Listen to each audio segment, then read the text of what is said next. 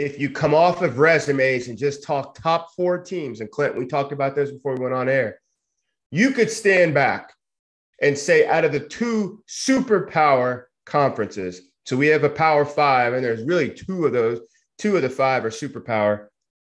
You can make a case 2 SEC teams versus 2 Big Ten teams. Let's throw the ball out there and get after it.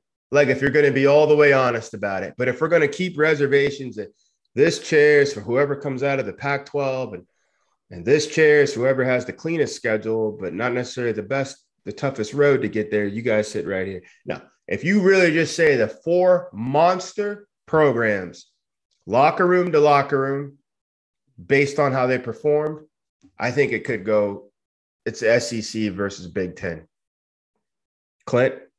I'm with you, boss. I think if we're, again, I hate to play this card because I hate this out, if you will, but if we're really talking right now, having a conversation about the best 4 teams in America, I think it is very possible that it could be 2 SEC teams and 2 Big Ten teams.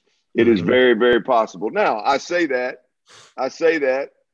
with, you guys already know how I feel about Oregon. I don't give a damn. I think part of being a college football playoff top 4 team in America over an entire season, part of getting in that group should be you show up every week and you handle business. Every week you handle business. You win ugly. You win when somebody's hurt. You win when COVID hits. You win. Yep. And so I'm maybe the wrong person, G, to ask that question to, because it's real easy for me to slide Oregon up out of there and tell you that Ohio State and another Big Ten team should be in there with them. Hack, how do you see it, Hack? Could when it's all said and done, if we have some close 12-round split decision battles, Ohio State versus versus the state of Michigan, that takes care of the Big Ten. They'll eviscerate whoever comes from the West. Really, the championship should be done on the same conference. This is like how the Yankees and Red Sox used to be the 2 best teams. They had to go through each other. Or we look back how the NBA used to be so heavily weighted in the West. East didn't matter, but they still got to go through each other. How do you see that? Could the second best team in the Big Ten lay claim on the playoff? Well, I mean, I think they're going to need some help. I mean, just realistically speaking, with the precedents like we talked about that the committee is set with Oregon and a few of the other teams that are in there. But without a doubt, I mean, I think if you have a 2-loss Michigan that runs the table convincingly and plays Ohio State and takes them to the wire, I think it'd be really hard not to, just because of how strong that conference has been. And like we talked about just now when you asked me about Penn State, like I don't think Penn State has its problems, but I don't think that's a bad football team. And I think their defense travels, and they're kind of like middle of the pack in that. I mean, it's Michigan State, Ohio State, and then Penn State in the East. And I think Penn State would travel pretty well inter-conference across the country and present issues. So when you're talking about that, it's the closest that we've seen, I've said this before, to what the SEC deals with every year. And I don't think we've had that problem presented to us before, having to make a decision like, hey, we're going to take are we going to take the 4 best teams in college football? Well, the 2 best conferences, well, I'm not going to say conferences, but the best division, one of the best conference divisions in college football and the best conference in college football. They definitely be deserving based on strength of schedule, who they play. And if you make it out winning, like Clint said, winning ugly and having to scrap through that, you make it out with a little blemish here and there, I'd love to see them play it out, because I think in a weird year, all things considered, it would make the most sense. But like I said, I don't know if they're going to I don't know how the committee is going to do that, because they've already set some precedents. Clint, let's just go to the committee. Let's go right with Hack is saying. They've already kind of shown they got a set of balls. They put Oregon up there at 3 after getting beat by a Stanford program that's struggling.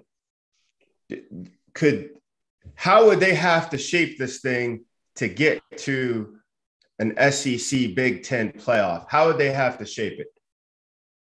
But just eye test, is that what you say there?